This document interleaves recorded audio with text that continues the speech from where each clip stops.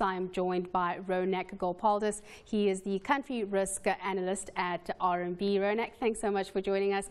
Zambia, it's been in the headlines for quite a number of reasons. Just give us a sense of the economic plays and the dynamics. What's currently going on there? Well, you just need to look at the financial markets this week to get a sense of what's going on. The kwacha took an absolute beating, losing 17% of its value in just a day.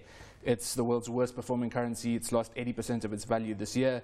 So really some serious issues on the financial market front. But I think this is a broader problem, as the country is really experiencing somewhat of a perfect storm. On the external front, the fall in the copper price was a significant factor on account of fears about a China hard landing. There's emerging market risk aversion, which is also feeding into the currency.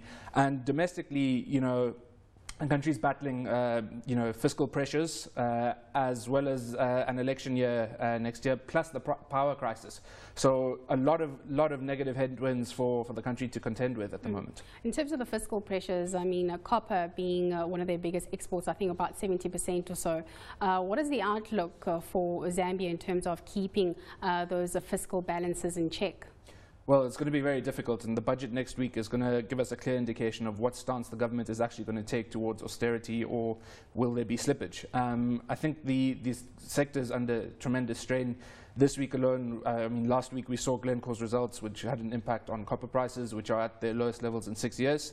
In addition to that, with the power constraints, the mines can't produce. So you're getting a double whammy, really, on the mining sector from a price and a production perspective.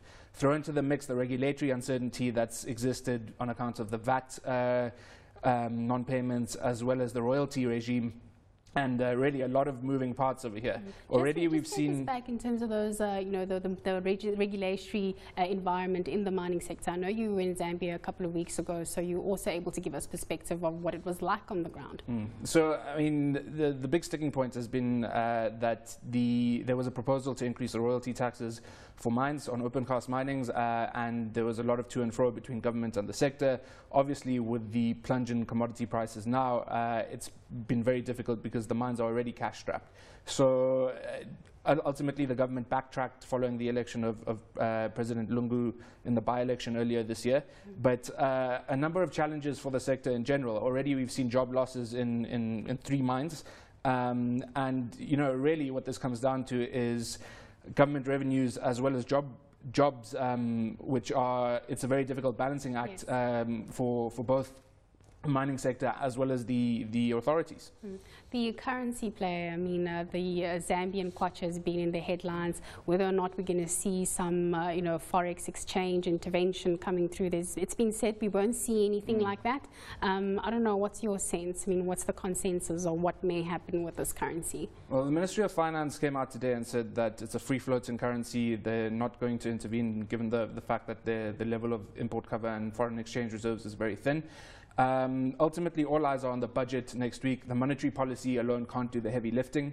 So really, there needs to be strong fiscal consolidation, and that's why we're watching what the ministry has to say next week.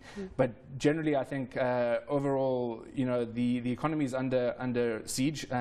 Consumers are under pressure from the exchange rate, from the inflation front. Power is making it very difficult for businesses to operate in the country as well. And generally, the copper price is the single biggest determinant of the country's health.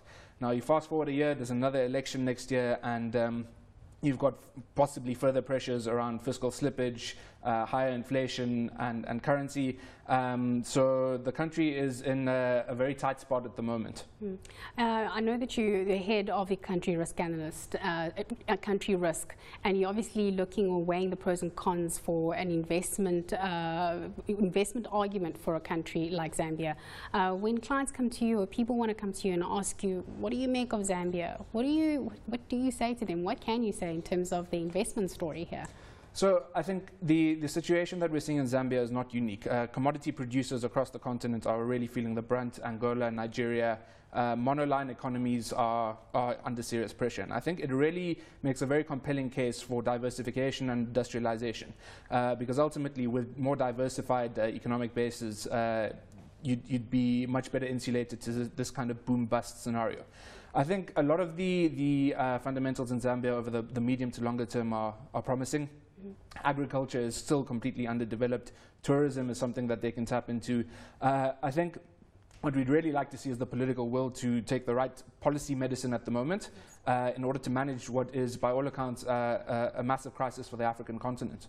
Ronak, thanks so much for coming in, giving us some perspective on Zambia. You said that the tourism sector and agriculture, possibly areas that you can tap into. Thanks so much to Ronak Gopaldas. He's the head of country risk at RMB.